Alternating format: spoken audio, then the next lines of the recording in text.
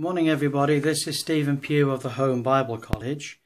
We're taking a look at the password for today, which is on April the 8th. And we're looking at Luke chapter 23 again. And the particular phrase I'd like to bring to your attention is found in the first few verses after verse 26. That's where the passage for the day starts. I'll read the passage through a little bit and then I'll point out what my password for the day is. It says, "And as they led him away, they laid hold of one Simon, a Cyrenian, coming out of the country, and on him they laid the cross, that he might bear it after Jesus. And there followed him a great company of people and of women, which also bewailed and lamented him. But Jesus, turning unto them, said, Daughters of Jerusalem, weep not for me, but weep for yourselves." And that's my password for today. He says, weep not for me, weep for yourselves and for your children. Wow. You know, most of the time there's details in these stories which we pass over. They're not normally mentioned in church services. They're not normally mentioned when we talk about the cross and the crucifixion, and this is one of those examples of things that are said and done. And then the Lord Jesus, he's on the way to the cross. He's already been rescued from complete exhaustion by the Roman soldiers grabbing somebody from the crowd, a man called Simon from North Africa. And they grabbed hold of this man and they made him carry the cross. They didn't want Jesus dying on the way to the place of the skull. So they grabbed this man and they say to him, "You carry the cross." And Jesus walks on.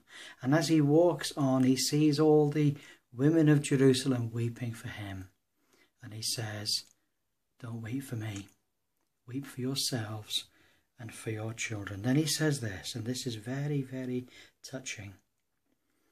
He says, "For behold, the days are coming, in which they shall say, Blessed are the barren, and the wombs that never bare, and the paps which never gave suck." Wow. What is he saying again? He's saying, blessed are those women that will never bear children.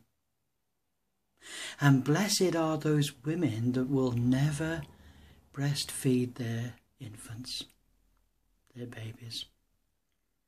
And then he goes on to say something else. He says, "Then shall they begin to say to the mountains, Fall on us, and to the hills, cover us.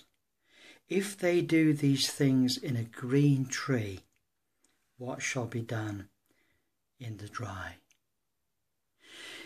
The Lord Jesus describes the day in which he lives as being the green tree.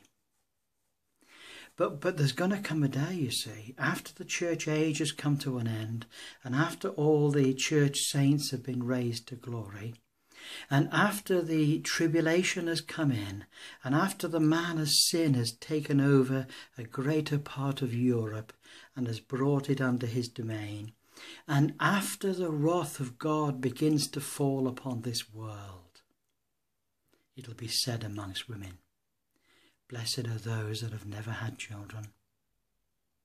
And blessed are those women that have never nursed their infants, because we want to just die. We want to die. We want the mountains to kill us.